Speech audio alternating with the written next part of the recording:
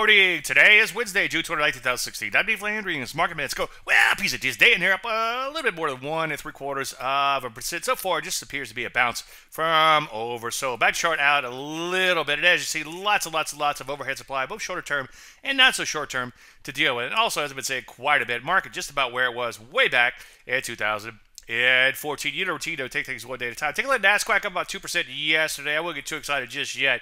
We've had a pretty serious slide as of late. Shorter term and not so shorter term overhead supply to deal with there, too. Let's take a look at the Rusty. It still looks the worst out of all of the indices. Decent bounce yesterday, but as you can see, lots of overhead supply to get through. Also trading right about where it was way back in 2013.